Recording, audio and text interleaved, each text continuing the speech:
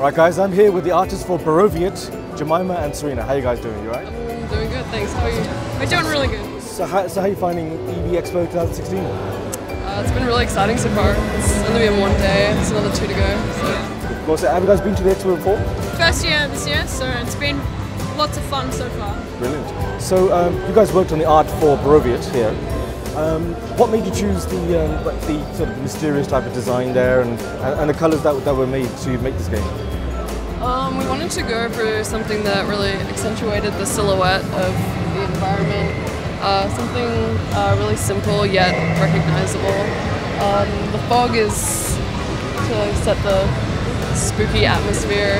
We have a darker story as well. Yeah, we definitely wanted to go for something that was a bit unique, that sort of stood out from the crowd, I suppose. And yeah, so we really thought this particular art style would really help also like tie in with our story. Like our story is quite mysterious, and so the art kind of matches really well with that. Of course, yeah. So working with the developers, how long did it take for you guys to get in a synchronized fashion to say, okay, well, this is what they want and this is what you're going to deliver to them? Like, how long did that project go for? Well, because we're just working like with a few other people, so it was just sort of like we're working for ourselves, kind of more than like working for a client. We're working with a designer from our school, so we kind of all came up with the idea together. We all contributed evenly to the project.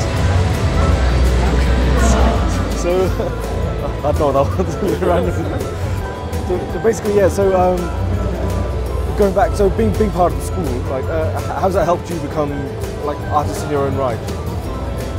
I think a lot of the skills you learn here are very technical, and that really helps to improve like all around general art skills. And also having to work with other people, that is an experience, can be interesting sometimes, but it definitely helps you improve as an artist and just as a person in general, which is really valuable. Have you guys worked on previous games before? This is my first full game project. It's also my first full game Yeah. project. We've done a few other like very short, like 3-day projects, but they're never like finished games. They're sort of more just having fun, I guess. Yeah. Well, I'm going to check it out, and I'm sure the art style that you guys have chosen is integral to the plot. Okay. And yep, I'm going to check it out. It looks good. Cheers. Thanks. Thank you. Guys.